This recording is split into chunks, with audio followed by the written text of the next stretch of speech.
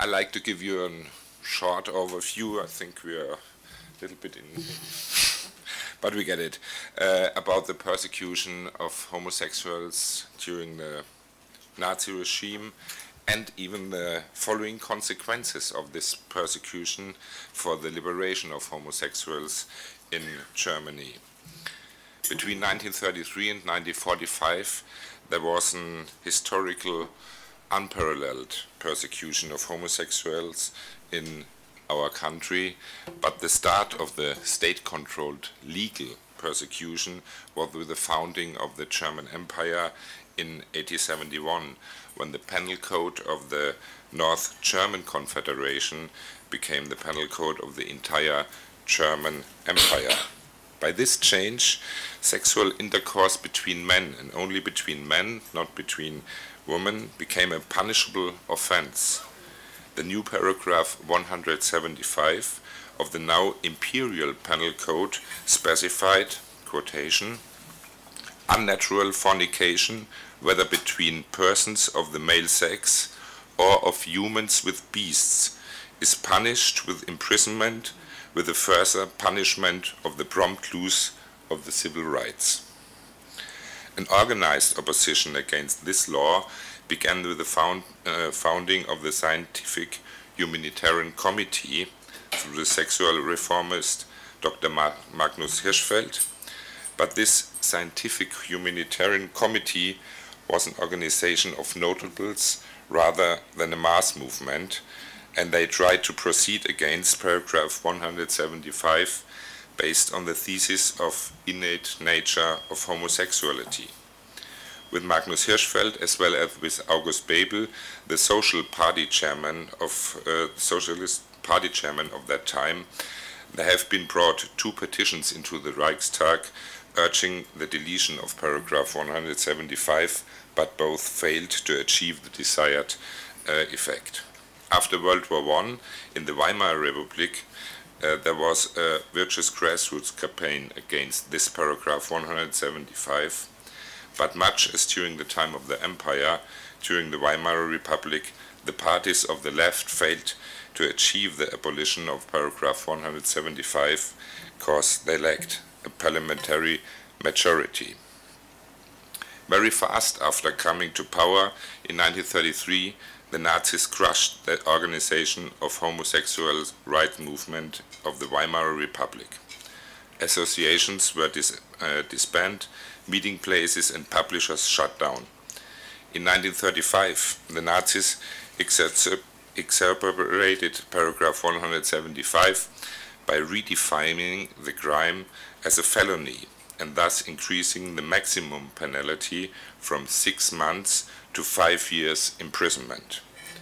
Further, by removing the adjective widernatürlich, which means translated against nature, they removed the long-time tradition that the law applied only to penetrative intercourse. A criminal offense would now exist if, quotation, objectively the general sense of shame was offended, and subjectively the debauched intention was present to excite sexual desire in one of the two men or a third. Beyond that, a new paragraph 175a was created, punishing qualified causes as, in German, schwere Unzucht, which means severe lewdness, with no less than 1 year and no more than 10 years in the penitentiary. These severe lewdness included sexual relations with a subordinate or employee in a work situation, homosexual acts with men under the age of 21, and male prostitution.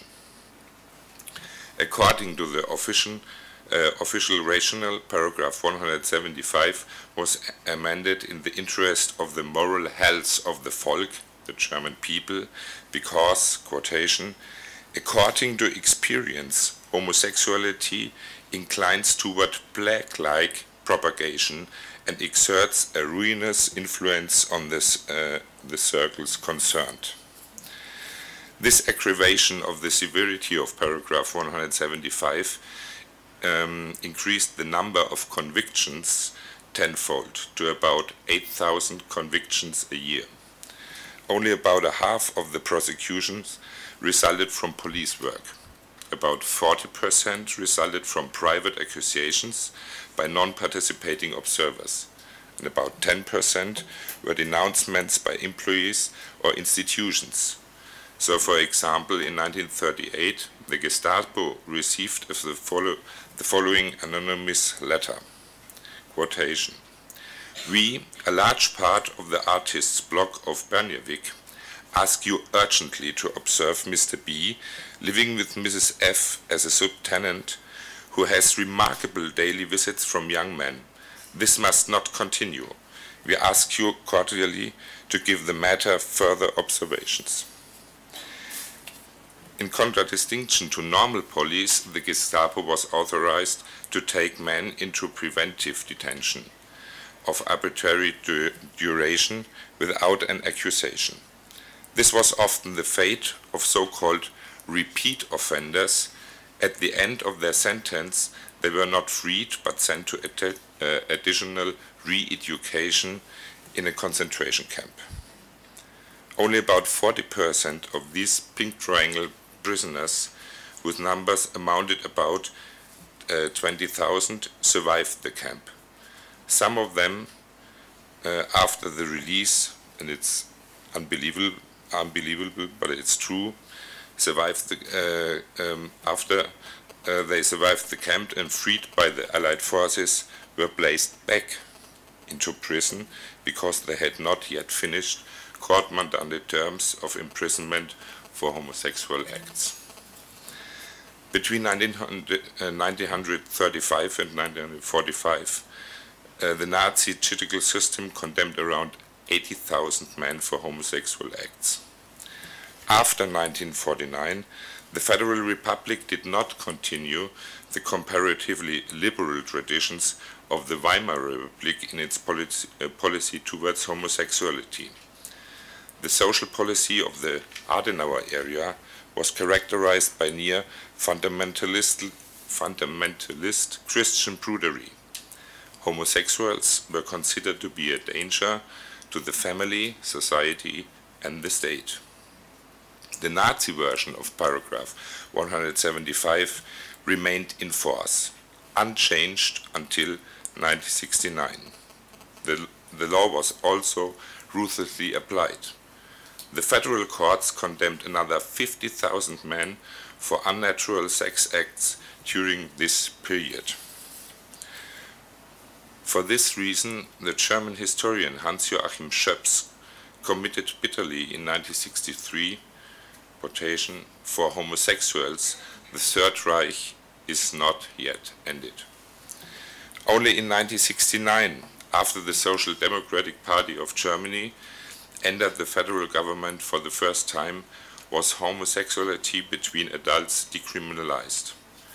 The age of consent, however, remained higher than that for heterosexuals. This discriminatory special provision for homosexuality was not scrapped until 1994. Since then, paragraph 175 has been repealed. Attempts to restore the reputation of the victims of paragraph 175 did not receive majority support in Parliament for many years. Only in 2002 did the Bundestag repeal the sentences with the Nazi imposed on the homosexuals. The Parliament also explicitly apologized for homosexuals citizens for the persecutions in the Federal Republic. The Nazis had crushed the homosexual rights movement. After the war, the few surviving activists could no longer continue the early traditions. Attempts to organize themselves in a lasting fashion failed. The fact that homosexuality was still a criminal offense in Germany was a major contributing factor. Developments in Germany thus continued to lag behind Western and Northern Europe. In Scandinavia and in Netherlands, national gay organization sprang up after the Second World War. When the Stonewall generation started to emerge in the early 70s, a productive relationship developed between the